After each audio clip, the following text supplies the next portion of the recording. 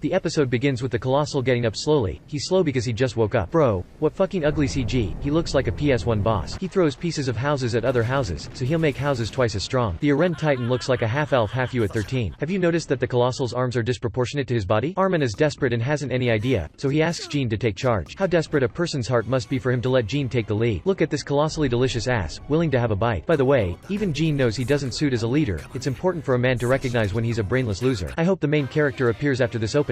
I mean the main character with a fanbase. Here he is, the favorite short king of all ladies. They're aligned as if they are at an anonymous alcoholics meeting. Hello, my name is Beast Titan. Hello, Beast Titan. Levi is giving commands to this squad. They go ahead cause Beast still needs to warm up a little bit, so he looks back like a goofball. Suddenly a small meteorite passes very close to Levi's face. Few people have a chance to watch a meteor shower this close. Consider yourself lucky, Levi. While houses are destroyed, a cloud of red dust rises up, which means the soil is fertile. Here he is, bowling with boulders. The houses are the pins and the scores are human lives. Look at this big ass hand. That's not a palm, it's a fucking tectonic plate. I don't like to speak unnecessary profanity, but looks like this aberrance was genetically designed to be a cocksucker. Let's go to round 2. He gets ready to shoot and, my gosh, is he doing this sexy pose on purpose, or is it just my impression? Erwin yells some useless shit. There are soldiers even covering their ears to keep from listening to him. Here comes another rock storm. What a damn small head. Why the hell is these people on top of those buildings if they can see Beast stoning the place? That's the cloud of red dust I was referring to. It's a great place to plant coffee. These horses move in a weird way. It's almost as if they're made of rubber. I don't know what's this guy seeing, but it must be quite impressive. Levi arrives. He's pissed off already. I wonder if he likes to live life like this. The bell rang. It's recess time, kids. The boy right here wants to choose euthanasia, but as a 152 centimeters alpha male, Levi doesn't let him do that. Levi and Erwin discuss which plan they're gonna use to defeat Beast. Preferably one that kills as many recruits as possible, and causes the greatest reachable collateral damage in the survivor's psychological condition. These lined up titans looks like they're going to fall into an ultra-hardcore domino.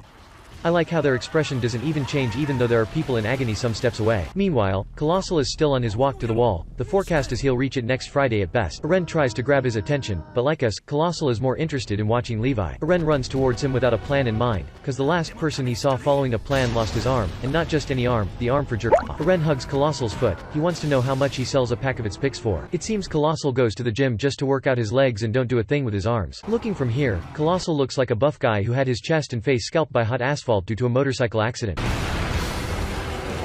Even Aren's friends know that's a fucking protagonism. Fucking shit, looks like the motorcycle accident was worse than I thought. Colossal does the obvious and trains free kick using Aren. At the top of the wall, what a shot. Now Colossal looks like a guy who takes nudism too seriously. Bertolt's kick leaves Aren speechless. Haha, no penis. Erwin is scared of Aren's situation, but Levi clearly doesn't give a shit. Colossal ugly as f***, Colossal cool as f***. It's terrific how 1D makes a difference, and I'm not referring to his penis. Beautiful smile, my boy. Let's leave the Suicide Squad aside and focus on what's written in the video title. Let's go back to the monkey with six-pack and Potbelly at the same time. He causes big destruction easily. Looking on the bright side, the real estate market in Attack on Titan is always on fire. Civil engineering is a pretty popular school in this universe. Erwin asks Levi to point to a loser. He does it. The bowl haircut man gets angry cause this recruit let a horse escape. From my point of view, he literally saved that horse's life. Poor kid, he seems to be experiencing a terrible headache. Levi and Erwin talk about trivial things like sport, religion, and politics. They accepted death already, so kinda nothing matters anymore. So Erwin has one of his failsafe plans. As usual, several lives need to be eliminated for it to work. Erwin sits down. Today is a tiring day for him. He looks at his left hand with a melancholy face. As I told you, he's right-handed. Levi tries to reason by saying it makes it feels like someone else. But Erwin's relationship and his right arm were bigger than just a dopamine injection. Several ghosts appear around Erwin. I hope none of them are seeking revenge for Erwin's stupid plans. I know this girl. She's that one who people cares cause she's a cute girl. Yeah, I know you watch Giguk too. How I feel when my best friend tells me another guy sucked his dick. I kinda regret to have abandoned civil engineering. Anyway, it's time to start the plan. A straight attack by the cavalry. Why do they have that fear expression? Fucking pussies. They shoot green flares. For those who don't know, green symbolizes weed. Or did you think this gorilla has red eyes for another reason? Erwin's speech says what everyone does in life is to fuck someone, even the girls. Blood donation, giving soup to homeless, adopt animals, that's all bullshit as an attempt to fuck somebody. So at least once in your life, don't be a horny trash ass. Moved by emotion, recruits accept the suicide plan. It's time for Levi to take action. He starts knocking down this femboy titan, and the paunchy shy over there will be the next one. Then the episode ends. Wait, what? Apparently, I downloaded the wrong episode. Anyway, the next episode begins with a stoned and angry monkey face. This is the guy who becomes Beast. He's pissed cause he stepped on a Lego piece. Actually, he stepped on a building, but for him, it's equivalent to stepping on a Lego. What ugly fucking fingers, cut those nails. More picture pose, more green smoke, slow motion to make it cool. Even about to die, the bowl haircut man does things wanting to fuck someone. Oh shit,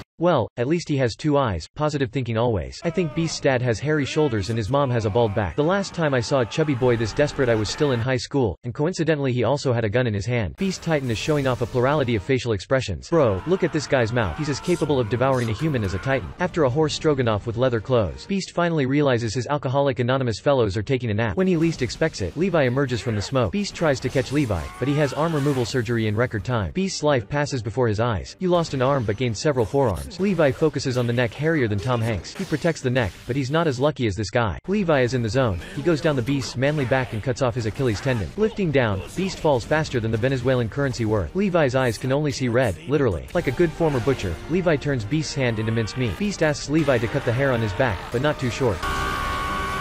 Motherfucker. I told you the hair on my back, not my both fucking arms. Levi puts the blade in his mouth to him find out if steel tastes like sugar. You didn't see it, but Levi put his dick on that blade a few moments ago only for the lulz. Unintentionally he ends up piercing the boy a little, but who never made mistakes right. Out of nowhere, Levi starts thinking about a syringe. Unfortunately it's true, our hero is addicted to heroin. Suddenly Duck-Face Titan appears and takes the blonde guy away. But he's still almost dead and without 2 arms. Moral of the story, don't do weed like Beast, do heroin like Levi. If you like the video, hit the like button and subscribe. I'd like to ask you to watch at least 2 videos of the channel in a row because it helps me a lot. Also make a friend watch this video too. Use violence if necessary. Follow me on Twitter and Instagram. Bye.